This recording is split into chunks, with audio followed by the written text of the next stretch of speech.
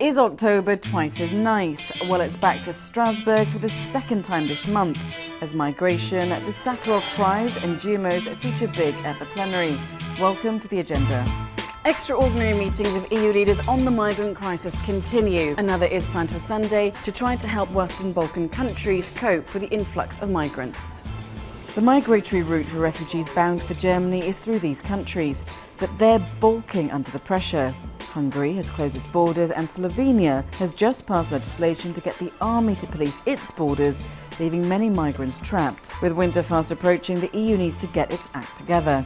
On Tuesday, there will be a debate with the EU Council President Donald Tusk and Commission President Jean-Claude Juncker on decisions taken by EU leaders. With the weather like today, an exotic holiday wouldn't go amiss.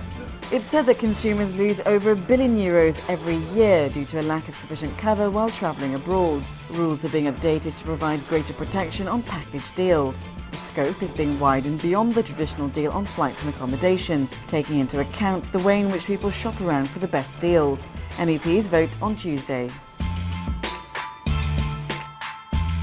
In Strasbourg, but at committee level, MEPs of the Special Tax Committee will put a report to a vote that looks to ensure better tax practices across the continent.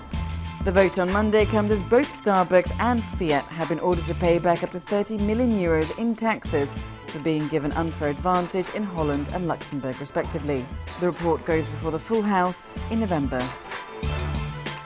New legislation that will give member states the right to restrict or ban GMOs could actually be voted down in Strasbourg.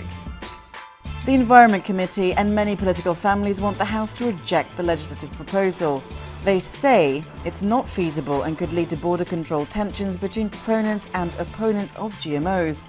Find out what happens at the vote on Wednesday. Championing a cause that delights, MEPs will put to a vote legislation that aims to end roaming charges. The legislation would end roaming charges by 2017. But if that's too far to wait, don't forget that by the end of April next year, voice calls will only cost you 5 cents a minute, text messages 2 cents and data 5 cents per megabyte. Let me underline this. The 2015 work programme came with a tagline, "A New Start." Over to Commission First Vice President Frans Timmermans, who will unveil the executive's priorities for the year ahead. And don't forget that the recipient for the Sakharov Prize 2015 will also be unveiled in Strasbourg.